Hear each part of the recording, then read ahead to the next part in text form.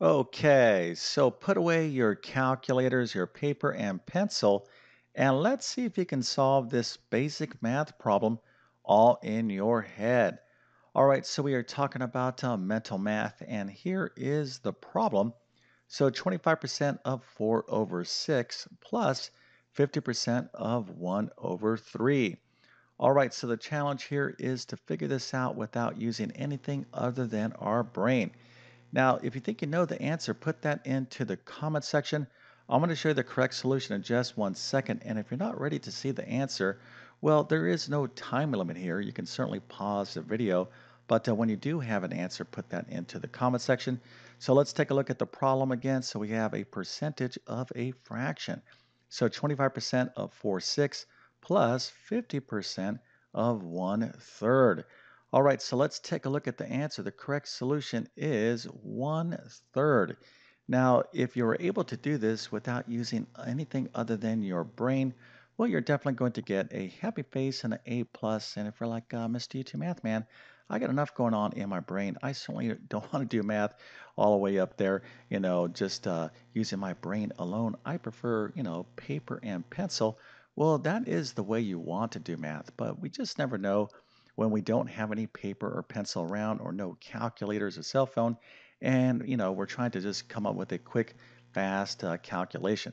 Now, you're not going to be able to solve every problem using mental math, but I think if you understand basic math concepts, this should be pretty reasonable in terms of getting an answer or getting the correct answer in your brain. Now, two quick thoughts before I get into how I would solve this in my head.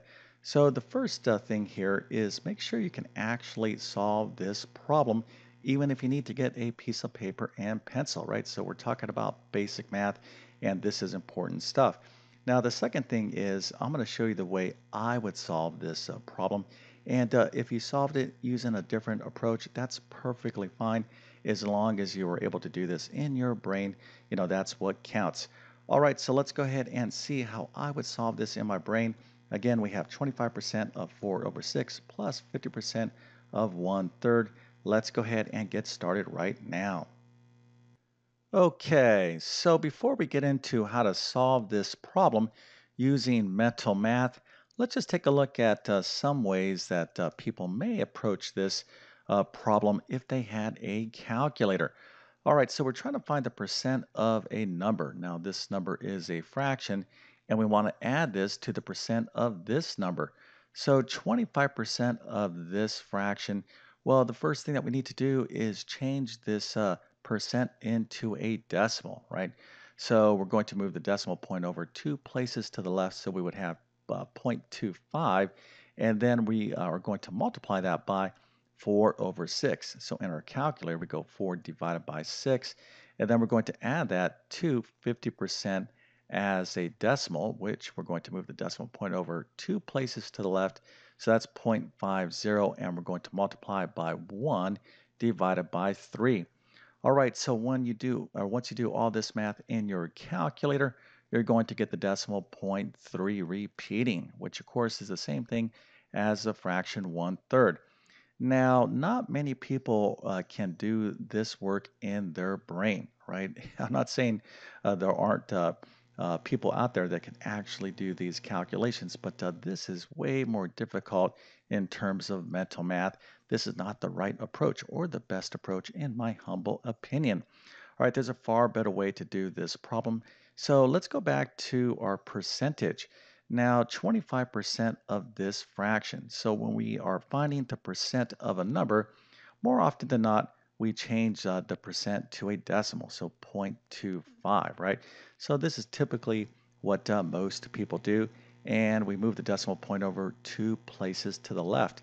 But really what's going on when you change a percent into a decimal is you are really dividing by 100. So the result of dividing by 100 is moving the decimal point over 2 places to the left.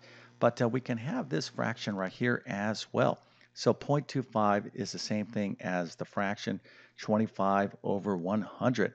And of course, we can reduce this down to the fraction 1 over 4. All right, so we're going to want to work with simple fractions. So 25% is the same thing as 1/4. 1/4.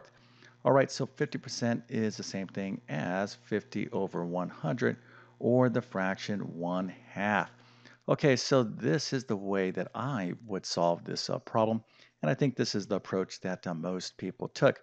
So instead of looking at these percentages as just, percents, think of them as fractions. All right, so 25% we'll think of as the fraction 1/4, and we're multiplying it by 4 over 6. All right, so this is like step one.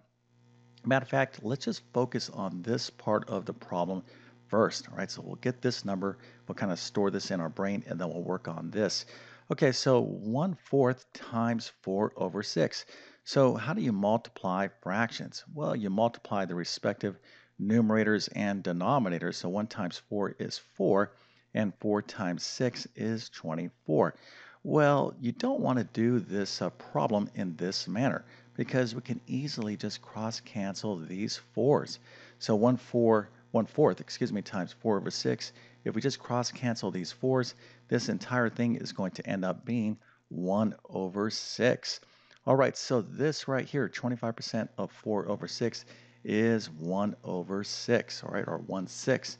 All right, so if we can kind of store that into our brain, let's figure out what this is right here.